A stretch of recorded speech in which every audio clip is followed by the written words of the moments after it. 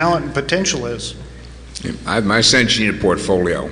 I mean, you're not going to, first of all, you want to have a range of people from just starting out, the experienced, expensive ones, if nothing else, because people are going to leave and you need the balance. So, if I was trying to do it, what I try to do myself is pick a couple of people who are expensive and have a lot of skill sets, then get as many young people I can grow into what I want as possible.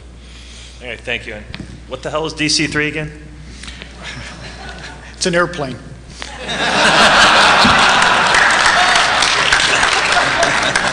The Department of Defense Cybercrime Center.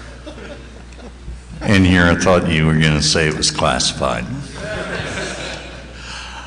Yeah,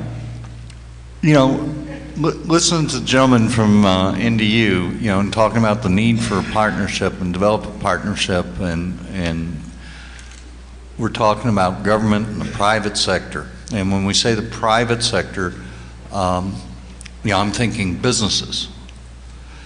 And I'm thinking there are a hell of a lot of people that are active in this area that they do it just as a result of interest.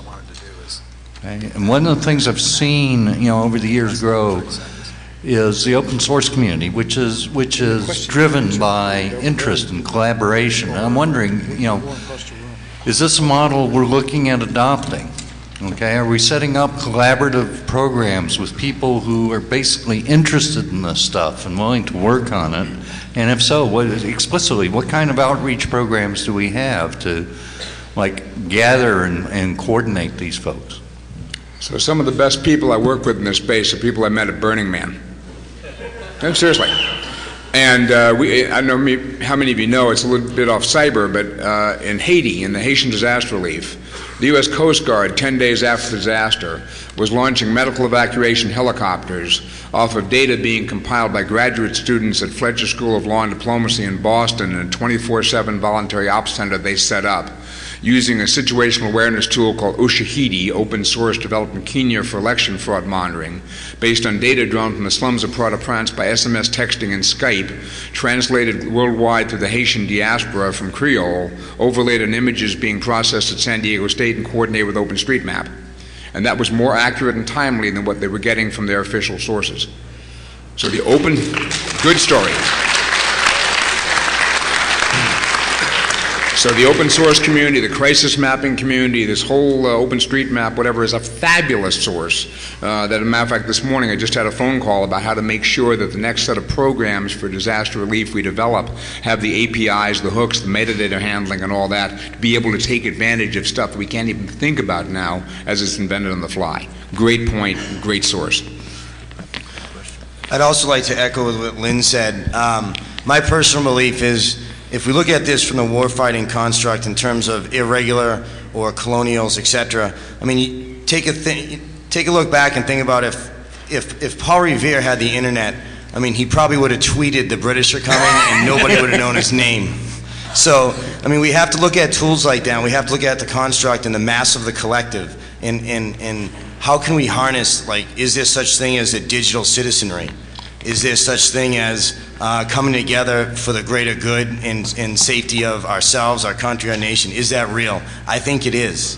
And I think the things that Lynn's doing and some of these other small micro examples give us and demonstrate to us that, yes, when people work hard enough on a single end state, things happen. And it often is done better, more efficiently, and cheaper. So. And just in that same vein, I think there needs to be a change in some of the way the government handles its personnel systems, in the sense that we need to be able to tap into people and have them laterally come in for us to draw on their expertise at mid-career, and then maybe go back and not commit to a 20-year career in government, or have a way to cycle in and out more, smoothly than we now do. I've got a question on the strategic I/O policy front. It's still hard for me not to call it IW, but I know that's not fashionable. I'd be interested in knowing what the operators and the policy folks on the panel think about the premise that our control of information, call it classification regimes, but it's kind of bigger than that, around those activities are currently adversely affecting our deterrence posture. If you don't talk about it at all, I think there's a very real question as to what you can achieve with regard to deterrence, and I'd be interested in knowing what you think about that. Are you talking about current actionable information or technologies, processes? What direction? Well, you know, I've seen things on your side of the fence, and the degree to which we utterly refuse to talk about, as a country, entire classes of activity, whether we even do it. You know, and I think there are no illusions internationally with regard to who does what. So the open discussion of capabilities, whether we have them or don't have them, and whether we're using them or not using them. That is, we are failing at that. But we're getting better. If you go back 5, 10 years ago, there was virtually no discussions short of what we would have in these types of communities. Today we are having more of that, but we're not anywhere where we need to be in terms of that open discussion of ideas, thoughts, capabilities. Whether we use them or not doesn't matter, but equities. Talk about them. Exactly. Yeah. Thank you. So just in that vein, General Hayden's talk yesterday at Black Hat, you talked about computer network operations as a triangle of computer network attack, exploitation, and defense. And one of the things that came out of the comprehensive cybersecurity, National Cybersecurity Initiative was the ability to talk about CNA and CNE and CND together in an unclassified space. So I take exactly the point that's made. Compared to where we were a few years ago, is it where we need to be? No, but we're making progress. Yeah, a few years ago, there's no way that I could have been up on this stage with the unit doing what it does, the one I command right now. So just the mere fact that I'm sitting here talking with you at all, and that I tell you the title of my unit's the 318th Information Operations Group, in and of itself has a deterrent effect on others and other nations too. So Mike's a real success story. I invented him. I convinced him to come out here and go public at Black Hat earlier in his Air Force career, 3 years ago. And his question was, why should I do this? And I said, because there's a tremendous amount of raw talent to be tapped at DEFCON. Recruit them. How many have you recruited? How many do you still have? You know, the first year that I came here, we successfully recruited about a dozen people into the Air Force, either as civilians, officers, or enlisted personnel. Last year we crested 60 when we came here, so it's a heck of a good deal, because, I mean, let's face it, you get to do what you love to do, you're sanctioned officially for doing it, you know, in a positive way, you get to help your country, and oh, by the way, you get paid to do it. So I mean, it's a really good deal. Yes, ma'am. Have to jump. Stand up. So first, I guess I have a pre-question, which is, what's the, I guess, lowest regulation height for military transport choppers over a civilian neighborhood? That's my pre-question. Treetop. Treetop. So 50 feet is fine. 2 light gray military transport choppers, 50 feet over civilian neighborhood. No, say on July 12th not okay. at 1:50 p.m. near the 405 Culver and Sepulveda. No, unless the FBI is coming for you and they're going to land in your backyard, then Sorry? no, that's not cool. I don't know. In Fairfax County, I've seen them at 50 feet. Are these black helicopters? No, they're light gray military transports. Right. 2 of them. How do you, as a civilian, uncleared civilian, how do you go about reporting heat-seeking missiles? No, you just that's right. Well, I'm going to the UAV talk, but I don't have it built yet. Just so move your trailer so that you're not on the final approach to Pope Airport. So, who do I? So they should be up there about 1,000 feet, first off, right? They shouldn't be zooming your house. And number 2, talk to me afterward, and I can give you the points of contact that you need to report them. Thank you. Mm-hmm. So my questions are pretty simple. When can I wear my shoes when I'm trying to go through security to get onto an airplane? And when can I start actually carrying a full-size bottle of shampoo or booze or whatever? Real quick, there's a guy in a cave in Afghanistan that can probably answer that question. Yeah. When he stops, sorry, what? i.e., all those things that you do at the airport that I hate and everybody else hates were the manifestation of people wanting to hurt us and bring down our aircraft. So I agree with you, it's a pain in the ass, but this has to be protective measures. And really, I'd like to ask that question back to the people that are attacking. So let me clarify. I brought up shoes and liquids because there have been a lot of tests after the fact to talk about what sort of potential for damage there is there, or what danger or threats present. And none of the things seem to go beyond other articles of clothing, for example, like a hat or other things that you might not be required to take off, a pair of pants or underwear, right? And so I guess my question is broader, and that is, at what point are we going to reevaluate some of the things put in place for the purpose of security as to whether or not they're actively achieving that goal and making us safer versus actually just creating a sort of making people feel better? Let me twist your question a little bit. What's that? Let me answer your question a little bit. Rather than asking the detailed questions, view the process you go through at the airport for security as a miniature memorial service for everyone that was killed during 9/11.